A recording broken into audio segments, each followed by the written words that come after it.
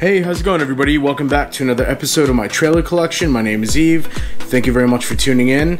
And in today's lot, we have 10 new trailers. We all know the rules. 1, 2, 3, 4, 5, 6, 7, 8, 9, 10. 10 new trailers, which will amount to, today, to 240 trailers. So we're almost nearing the end. 1, 2, 5. Let's take a look. I hope everybody had a good weekend. A lot of places have been opening up this week, so nobody's dying to get out of the house. Alright, so let's start.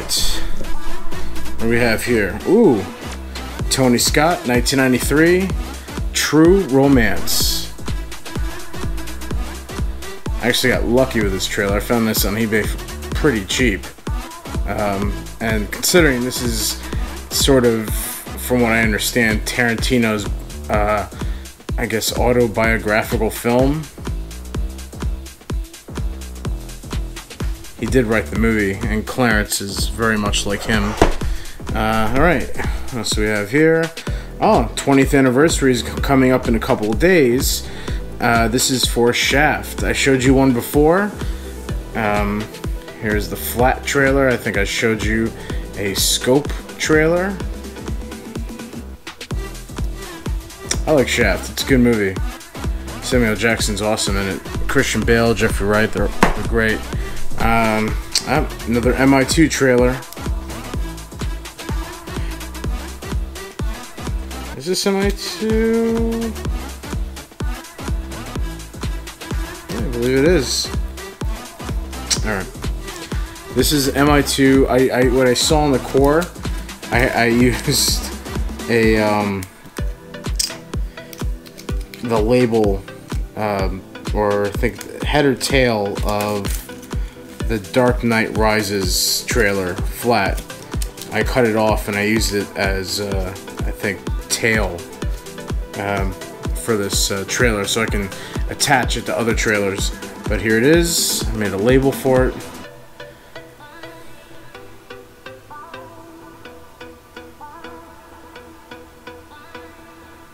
Alright.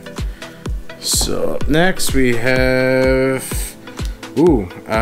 Rambo 3, 1988, Sylvester Stallone.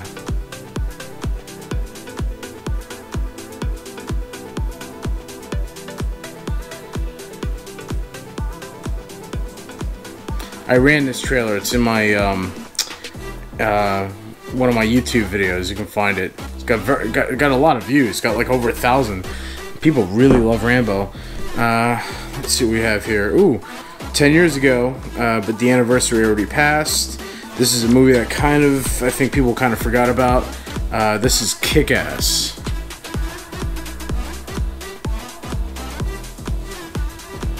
One of the last movies our theater had on 35mm before the digital rollout, which I just made an episode about before I started making this one. Definitely check that out. Alright, up next, got a little Steven Seagal action with DMX. This is Exit Wounds from 2001. You know, I actually enjoy this movie, even though it's pretty bad. It's the worst of the three hip-hop martial arts films that were pretty popular in the early 2000s. But, you know, whatever, I enjoy moments of it. This was supposedly like Steven Seagal's like comeback movie or something. It didn't do shit for him.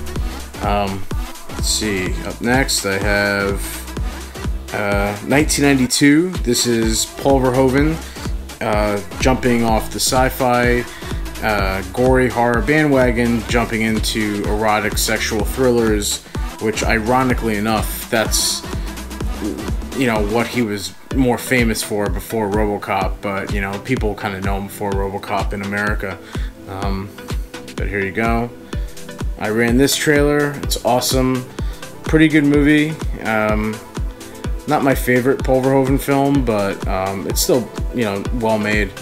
Michael Douglas was quite a sex symbol back then. He was the man. He still is the man. I like him.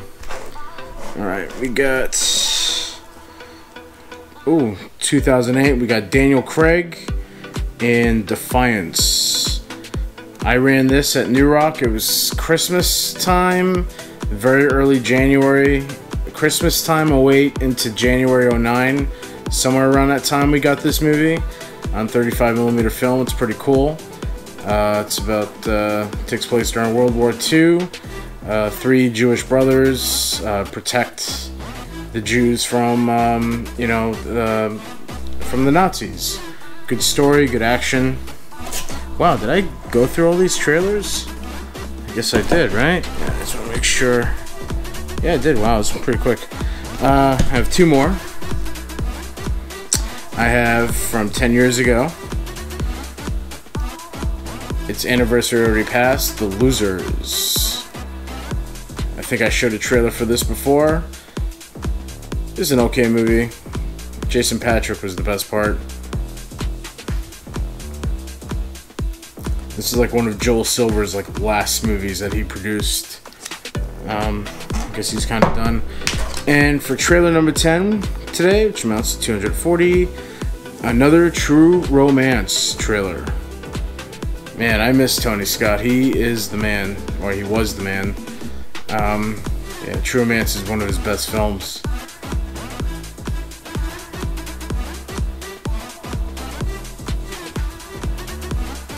Alright, so that marks 240 trailers.